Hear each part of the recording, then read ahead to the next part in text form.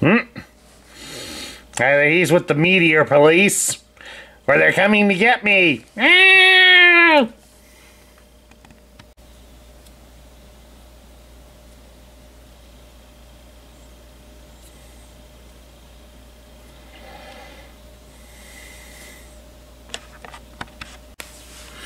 Hello everybody, Sparkster1701 here, and this month we're going to be taking a look at some of the Generation Selects figures that have become available within recent years. Now some of these I've managed to acquire through dumb luck at some of the local stores. There's at least one in here that was bought for me as a gift, and one of course I've been sitting on for the better part of a year, since Unfortunately Robocon was taken out this year. So we're going to kick things off this month. We're going to take a look at Deep Cover. Deep Cover here is of course an Autobot figure. He's part of the Interplanetary Personnel Exchange Program, where Autobots work with local law enforcement. Deep Cover here has a lot of years serving as an undercover operative, and apparently has an ability that allows him to shrink down to about 1/40th of his size. So I guess basically what's in front of us right now would basically be the shrunken form.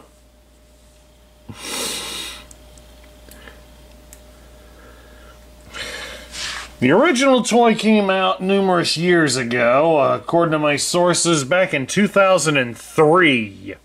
It was an exclusive to ehobby, and it used the body of Sideswipe. It sort of did a reverse deco color on Sideswipe, going more in line with the Generation 2 colors, as the Generation 2 version had a black body with red windscreens, which was the opposite of the Generation 1, which was a red body with black windows. Of course, this figure would get released back in 2021. But around that same time concurrently, for the Netflix War for Cybertron line, we would get this figure, which is essentially the same toy, save for the lack of one accessory. Both of these figures are reissues of the War for Cybertron Siege version of Sideswipe. Alright, let's take a look here at Deep Cover's accessories, starting first with his exclusive one, his gun.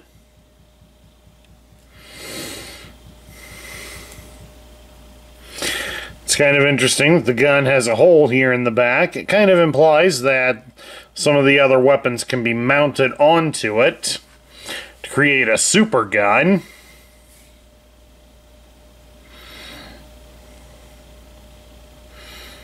And all in all, rather interesting. And then, of course, we have a shoulder cannon, which does split into two pieces. First piece is, of course, this white-tipped piece, which, according to the original Sideswipe, the Siege version, and the Transformer card game, this is a gyro blaster. So it would basically cause a Transformer, when hit by its blast, to have trouble with their footing.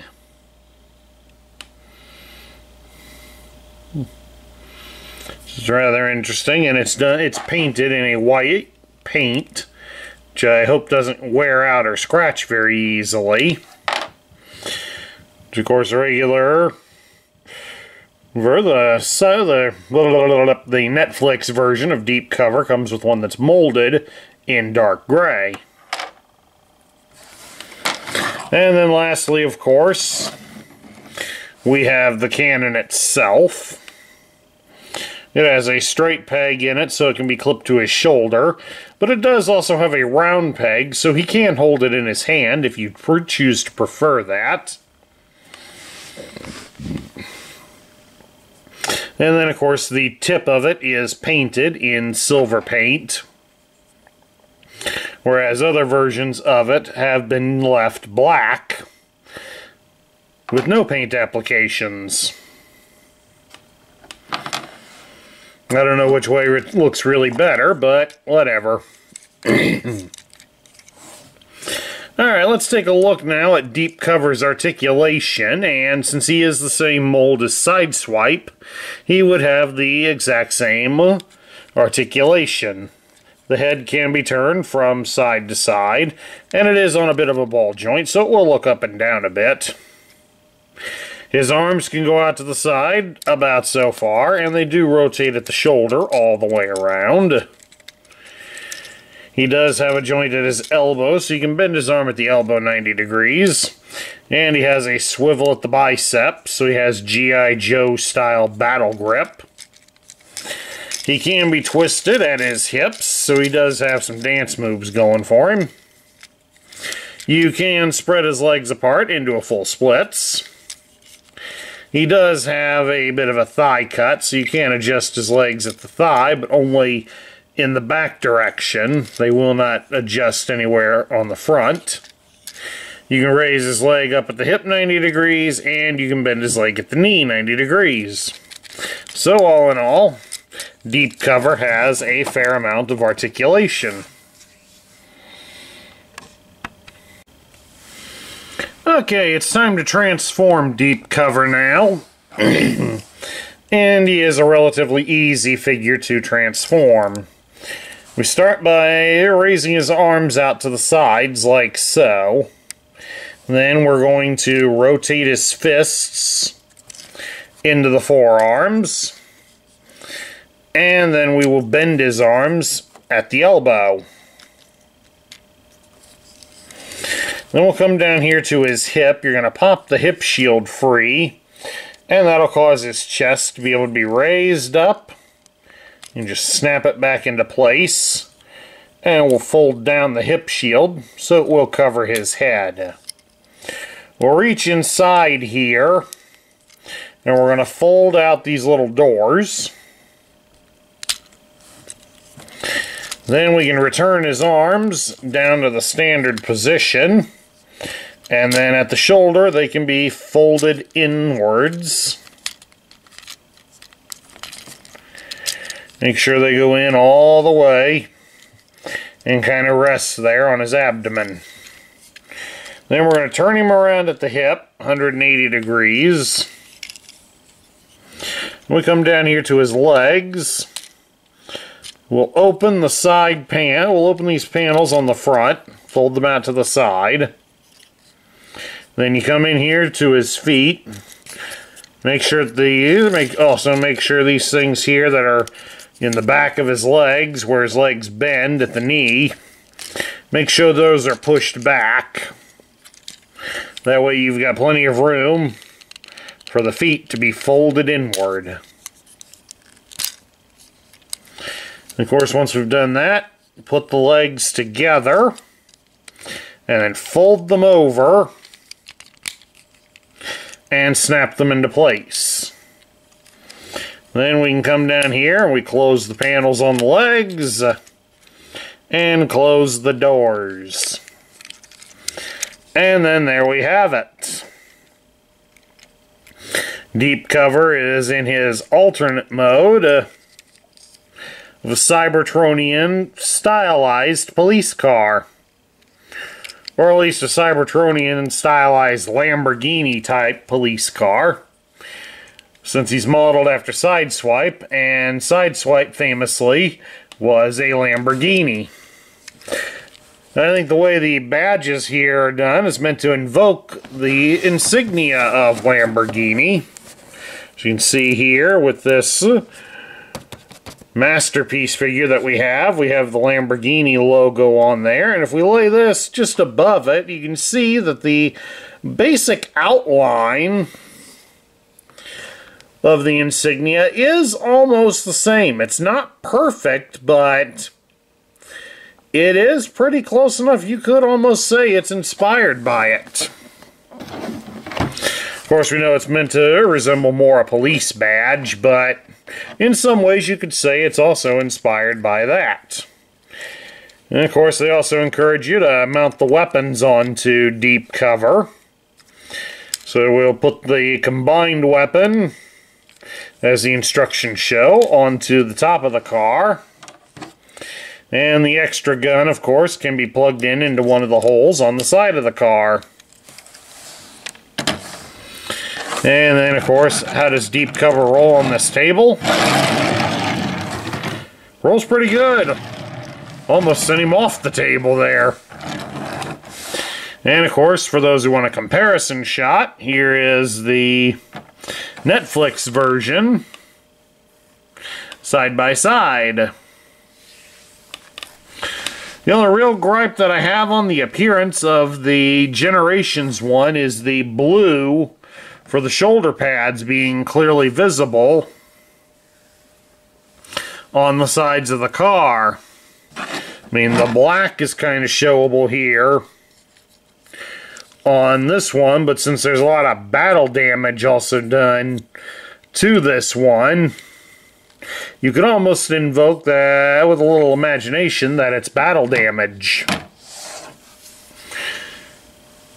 But I guess that's just to be a minor gripe. Now we get to my thoughts. What do I think of deep cover? I actually like this version of deep cover more than the Netflix one.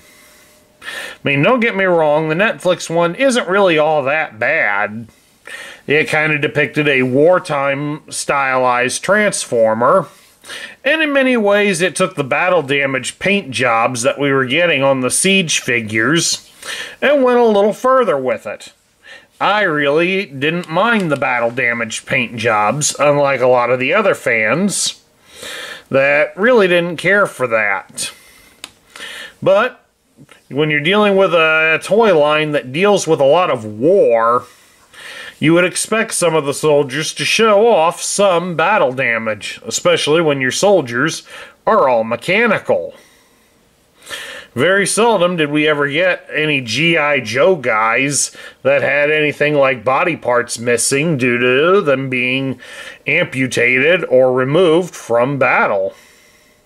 Nor do we get any vehicles that come with battle damage stickers to make it look like that the vehicle in particular has been in a lot of fights. So in some ways, this made it a little more realistic. However, though, we're talking more about this one, and this one's more intended to be a collector's toy than one that you would play with your children. And for what it represents, it's not bad, especially if you didn't happen to get the original ehobby version back in 2003. Especially since that uses the same mold as Sideswipe from Generation 1. You'd have to hope that the plastic they used is a little more modern to make it hold up a little better. Sideswipe was one of them that was famous for falling apart rather easily due to play wear. So hopefully this one would make a nice substitute for those who would like a deep cover on their shelves. At any rate, that's my look at the Generation Select version of deep cover. I hope you all enjoyed it. Please do remember that if you like the content on this channel, we ask that you like, share, comment, and subscribe. And of course, before I forget, next weekend I will be at MatsuriCon in Columbus, Ohio. I will be speaking at a couple of panels. You will be getting a video that week because I will have pre-filmed the video, so it will be up on Friday. But hey, if you happen to be in Columbus, Ohio, and going to MatsuriCon, drop on by, keep an eye out for my panels, come up and say hi. I won't bite. This is Sparkster1701 saying I'll catch you all later.